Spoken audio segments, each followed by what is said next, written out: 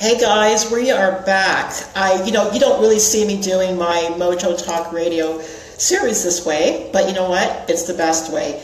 In the same spot with some really cool people, and I'm at the Bent Mast in James Bay, Victoria, and it's supposed to be haunted. So, really cool stuff. So if you see anything really weird, ignore it, right?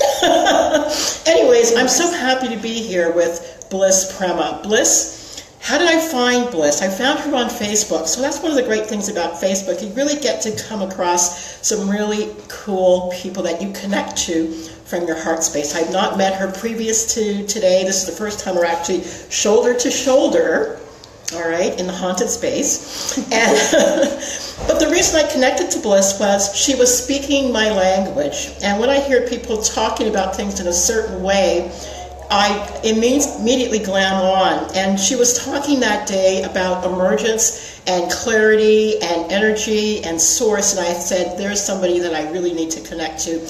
And I was really very thrilled when she said that she would come all the way in from Sydney and spend time and spend space with me. So Bliss, thank you so much for joining me here on Mojo Talk Radio. Thank you. I love her so much already. So, Bliss, let's start mixing it up and taking some deep dives around this topic of clarity and emergence. And I brought you in here because I'm going through that sort of shifting of space and shifting of time myself around this topic of clarity, around the topic of emergence. And some of you in my life know that I've been having that journey right now. So tell us, Bliss, what does it mean to have clarity and in relation to our emerging real selves? Beautiful.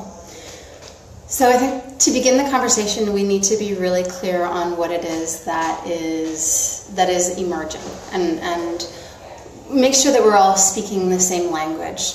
The way that we have been trained for our mental constructs to create the reality that we're living in is that everything that you need or want is outside of yourself. So we have beautiful distractions that have been created on every single level that will constantly be grabbing at you, trying to get you to be outside of yourself. So we've got all of our major religions, we've got our root chakra, security, survival, stability, so our clothes, our homes, our educations, like everything has been designed so that we're constantly reaching out.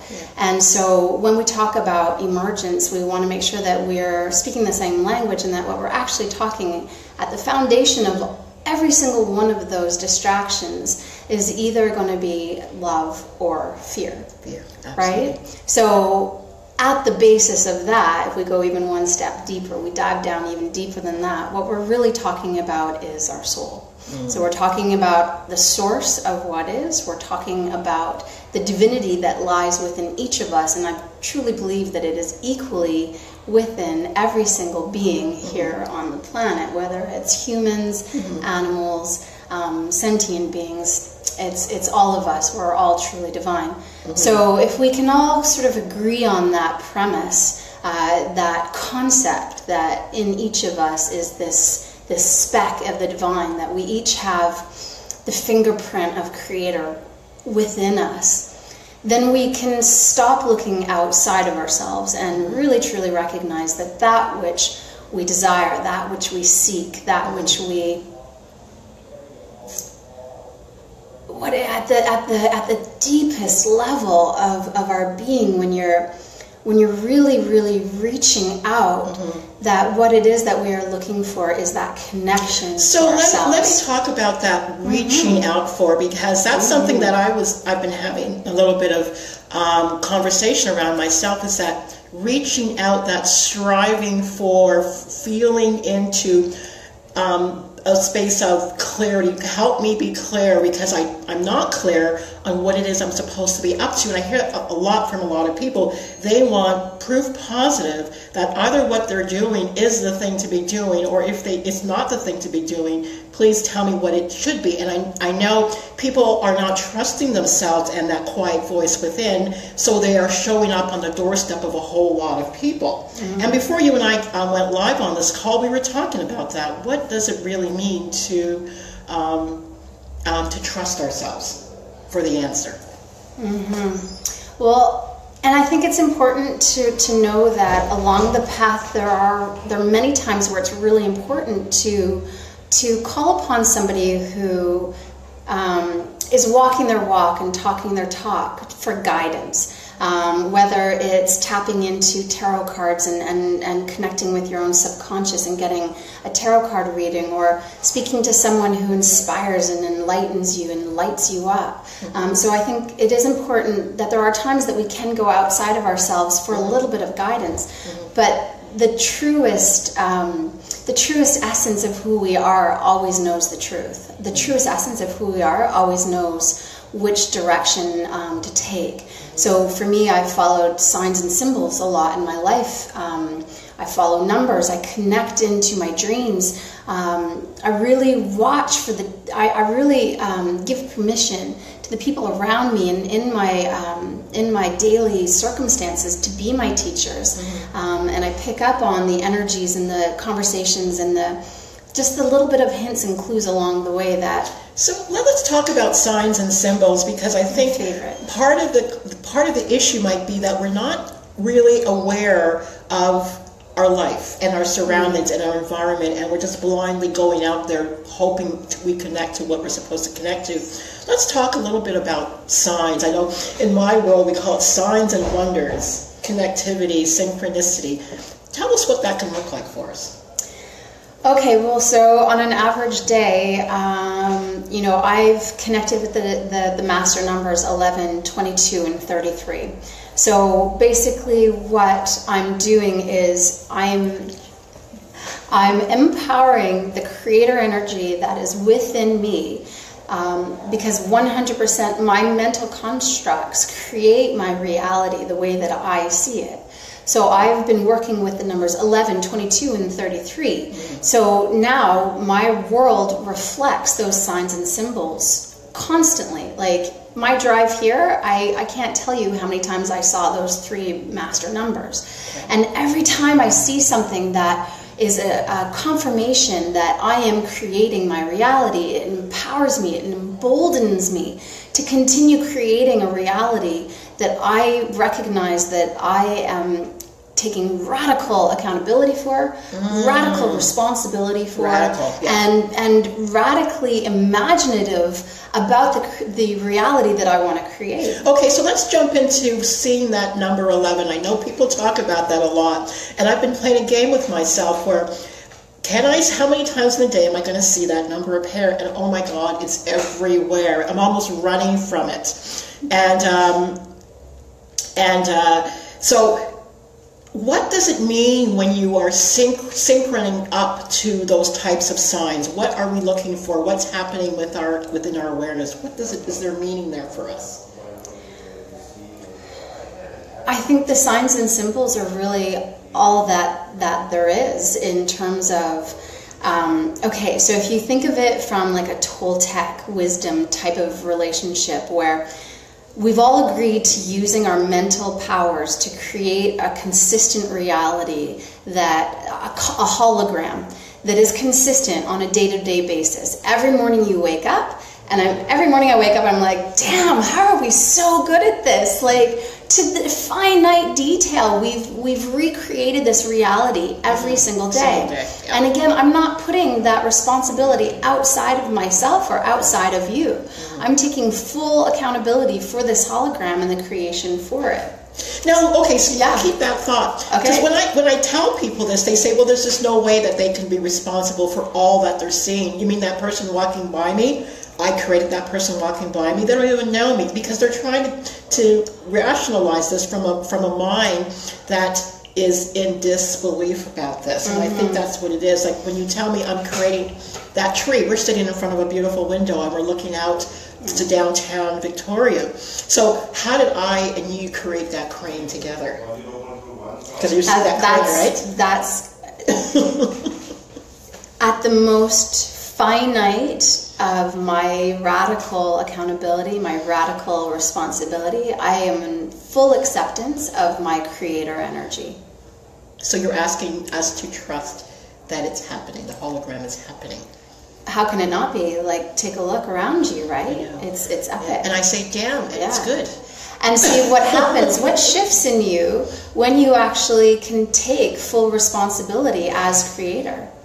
Like, what actually shifts in you? How does that land in you when you take radical accountability for all that is? Okay, so how does that relate to our everyday life? Because, you know, we all have things that we go out into our lives to do, jobs, responsibility of family, responsibility of ourselves and our health and our wealth and our welfare. How does that align to us trying to do better in those areas? Because it's wonderful that we are co-creating. It's wonderful that we can see signs and wonders and so forth. But how can we align that for some major clarity and to emerge into the place that we're going? Help us with that one. Yeah. So there's this concept that's been created about dimensions. So you have the third dimension, the fourth dimension, the fifth dimension. And like the Bible, in my opinion, they are beautiful analogies that help us, and stories that help us come to an understanding of something that's so complex that it's sometimes impossible for us to wrap our minds around, like the thought that the world could be a flat earth. You know, like, how do you actually wrap your head around that possibility, right? So that's a whole other conversation, but I just wanted to plant that seed just because it helps with our mental constructs, and we always come back to mental constructs because that's what creates our reality. Okay. So third dimension, you have to understand that we created third dimension with such profundity that we designed it in a way that we would be completely distracted by religion, our clothes, our stability, our survival. Our phones. Oh God, that was a good one. It's perfect. But so third dimension is very much run by fear, with pockets of love. So with love, I'm allowed to love my friends, love my family, love my children, and if I'm kind of sort of lucky, I love my job, but you know, even that's kind of rare, right? But I'm taking personal accountability for the fact that we created third dimension to be specifically that, so that we could look up towards a different energy analogy like fourth dimension, where suddenly I'm taking more responsibility for the world around me rather than being a passive recipient of energy that's coming at me. All of a sudden I'm stepping into my power more and I'm saying, hey, actually I think I recognize creator energy within me, and rather than being motivated and reactionary to fear, I'm actually going to be mostly or half love and half fear. So you're basically, what you're talking about is taking responsibility for the events of our life and not settling back into the victim position. Oh, absolutely. Yeah. Like, when I take radical accountability for my life experience, I actually designed my entire life and every single experience in it. And by enabling that thought process, I can't blame anybody else. There's no blame, there's no guilt, there's no shame, because I designed it specifically with the intent to grow and to upgrade my life experience to the different levels. You know, one of the things that I think people might be having trouble with as they listen is, how do they switch this on, this creator energy within them? And we're talking Mojo, guys. I hope you understand that this is all part of the same conversation. How do we apply that in our lives? Now, I'll use myself as an example. Please. It's about trusting myself more, that I do have the power. Even if in the moment that I might even say it, I might not be fully aware of what that encompasses and what that might mean for me. It means that at least get on the path of understanding that you have it, we all have it. There's no special dispensation for anybody else out there. We all have it. And it's a matter of tuning in and practicing it. Practicing it's a discipline. Power. Yes. It's a discipline. Yes. Yeah. So just going to the analogy of fifth dimension. In fifth dimension, it's all love with pockets of forgetting. Yeah. And so in order to maintain that frequency, it's first consenting to wanting to walk that path, to wanting to live a life of happiness and wanting to have a life filled with love, because a lot of people actually are so used to the drama and they love their fear, and that's great. That's the reality that they're creating for themselves. Mm-hmm. Whereas what I've done is I've said yes, I've given consent to the emergence of the creator energy that I hold so precious within me, and then it's a discipline. Every single thought, every single word, every single action, every single step of the way, I am determined and disciplined to be a portal of this energy, to be a container for that energy and that power, and to not let the third dimension frequencies of playing small or being held back. Let's talk about playing small. Are too many people playing small? Is that the biggest epidemic out there right now? Oh God, 100%. 100%, right? Like, who am I to say I am creator? Like, people's minds wig out when you say that. And why is that? Because we've created third dimension with such profundity that we designed ourselves to play small on purpose. Because if everybody's playing small, then hey, isn't it more of a challenge to step out of that box and out of that label? Okay, so if everyone's playing small and then someone decides, you know what, I'm not playing small anymore, I'm stepping out into playing a bigger game of life, and then everybody starts freaking out because they decided that they're going to step up their game plan and do the thing bigger. You know, but when someone makes a decision that they're not going to stay in that place anymore, aren't they in fact giving others permission? Aren't they in fact what? Giving other people permission to play a bigger game. Oh, 100%. Then why is it that we go crazy when someone does that? Well, because there's this aspect of ourselves that has a fear of being left behind. Okay. So if I see you becoming big and strong and powerful and fearless and accepting how indomitable your essence is, all of a sudden it makes me fearful, like, oh, what if I can't do that? Mm-hmm. Right? And then you feel that, so then I'll either say things or I'll start feeling comfortable around you, or I'll do something to project onto you how uncomfortable you're making me feeling. Mm-hmm. And then all of a sudden, like, the whole thing about stepping into this emergence is you have to be fearless. You have to release all that holds you down, all those fears that hold you down in third, so that you can start lifting up and rising up. Mm-hmm. And if that means leaving other people behind because they're not ready yet, God bless them. They're so perfect exactly where they are, and we love them for Well, that. I think that's where people run into trouble, is that they don't want to leave people behind. They feel that they're going to be alone. Now, folks, that can be a reality when you make the decision to make your move. You go through, I call it the desert period, where you feel lost, you feel alone, you feel as if you've done something wrong. And the biggest, I would say, pull is to turn around and run back to safety. And people do make that decision, and to your point, bless them, they're beautiful where they are. Sure. But if you know that running, there's no option to run back, it's also making that next decision where, yes, people have sort of disappeared. I will spend time in the desert, but there's some really good stuff in the desert time, isn't there? Oh God, it's beautiful. It's when you actually really come to understand yourself and the essence of yourself and who you truly are, as you release the layers of fear that have been holding you down.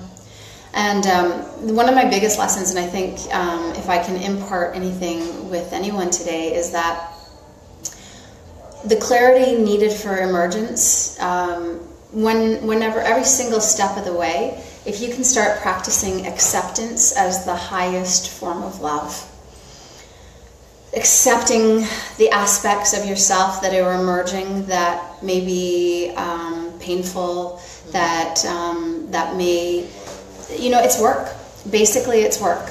All of this emergence, all of this stepping up into the higher aspects of yourself, it does take work, and some of it's not pretty. No. It gets messy. It does get messy and beautiful, and I love mess. I think mess is gorgeous because it's real and it's authentic. Like we spoke about authenticity, and I mean, when you start peeling away those layers, like there's nothing more authentic than the discoveries and the uncomfortable and the pain sometimes. So how do we begin? How do we jump into a place of discovery and start peeling back those messy places? Is there anything that you would suggest to someone just coming to that place? Other than, because some people trip into it, by the way. Yeah. Some people get shoved in. Yeah. Well, other people make a decision. I created I transmitted, I'm not even sure how it all came about, but I created something called the Conscious Evolver. And what happens is, we're in our life and we're like, in cup full, I call it, and everything's like totally stressful, and then all of a sudden you move into decompression, and decompression is that moment where you actually like can exhale, and then we start to deconstruct, and that's where we start peeling all the layers. So, like you were telling me your story about your life and how you were having that one moment where you were in your room and all of a sudden you had that moment of clarity where you were like, I have all this, and you know what? It's not enough. It's not it. And so then you deconstructed. You gave away all your clothes, and that was the big shift for you. I am missing the shoes though, but anyway. I know, they sound sexy. But yeah, so how do you start? The start is always the acknowledgement that you're ready for more, that your current presence, the frequency that you're emitting, the person that you are. Hey, Kim. That you want more and that you're ready. So for me, the first step is acknowledging. The second step is sorry. Oh. It's okay. The second step is the request. There you go. We're back. So the first thing is acknowledging that there is shift that is ready to happen. You're ready to step into your source energy. You're ready to command your divinity to shine even more. You're ready to take the big leap and take personal responsibility for the creator energy within you. The second step is to, it's all about consent. You have to make sure that consent with with yourself. With self. Okay. With self. Consent with self and higher self, right?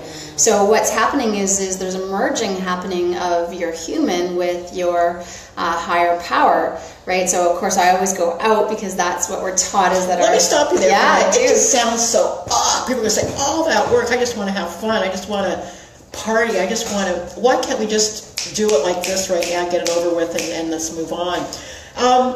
Even though it's work and messy and desert stuff is happening, we can still be happy, right? Absolutely. Yeah, absolutely. I think with the work comes much more profound layers of consciousness and levels of consciousness. So, like a year ago, my husband went to work in the corporate world. He came home great. We didn't really like each other. Our children were going to school. And yeah, we had pockets of happiness for sure. I began my descent and ascension into my creator energy, emerging with clarity about who I truly am. And my life now is my husband and I both work from home. We work 3 days a week. We're unschooling and unlearning our children and ourselves in the process. We have an abundance of everything in our life. We've both lost 35 to 40 pounds. And all of this has been effortless, like effortless. And so, yeah, we were definitely happy before, but now we radiate. And our life radiates. And so we've created this with our own willpower. You know, and I think that's what people are looking for. I think the whole running and striving is looking for those pockets of happiness, not understanding that We don't have to wait for pockets of happiness. Happiness can be the overlay over everything. Truly. And that life can flow with ease and creating what it is that we want to create. And I think we make it harder and more complicated than it actually has to be, don't we? 100%. But that's the way we designed it. There we go with that sort of that profundity. Yeah, well, that 100% radical, yeah.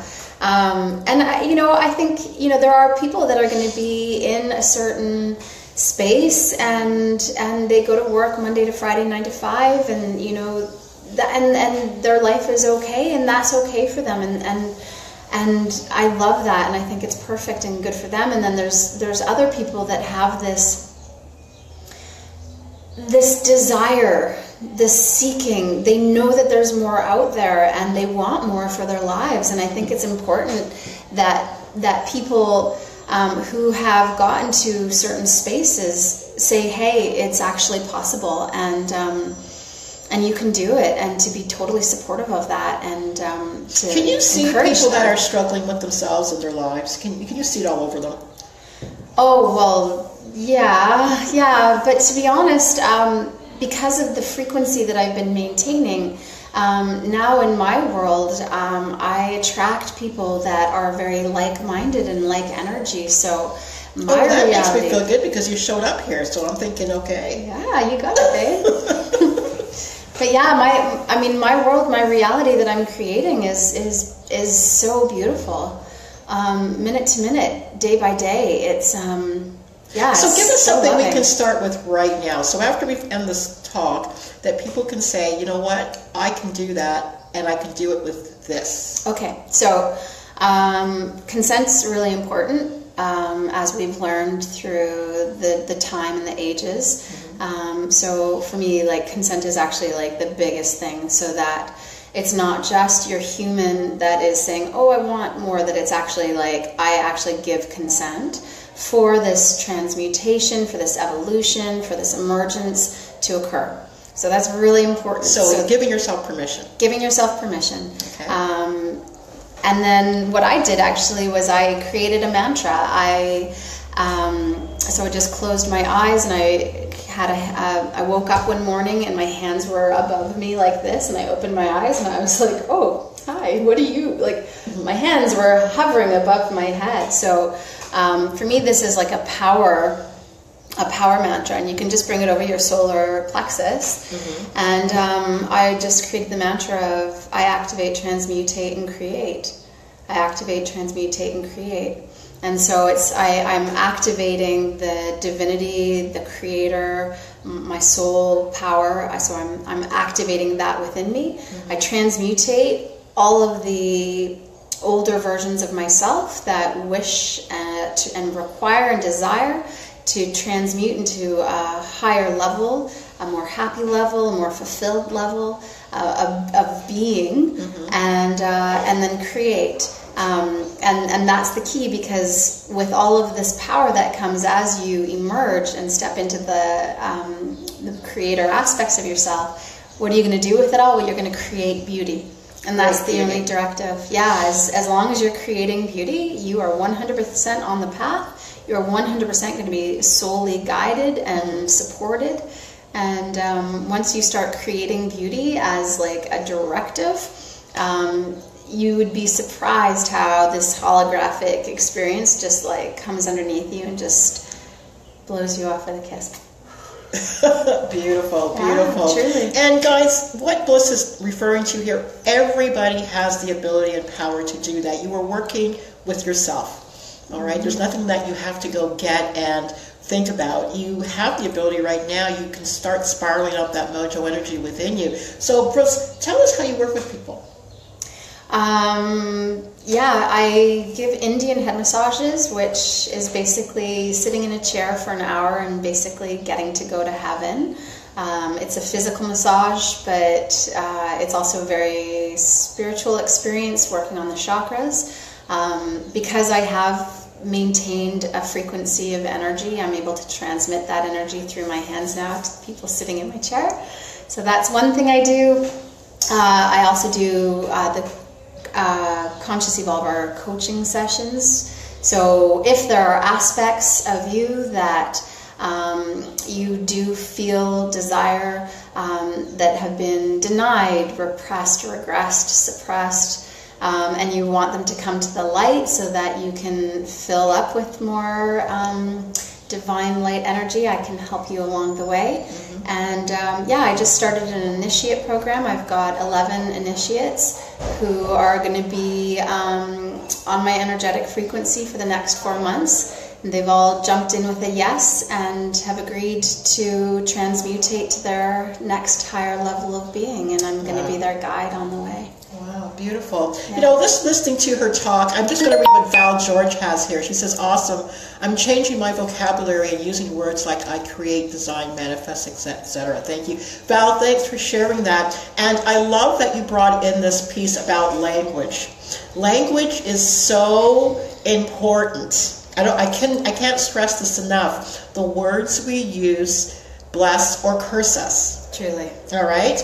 And we don't understand that. We just pick things up from everybody else and throw it out there, and you have no, I'm sick, I'm tired, I'm this, I'm that. You are doing it to you.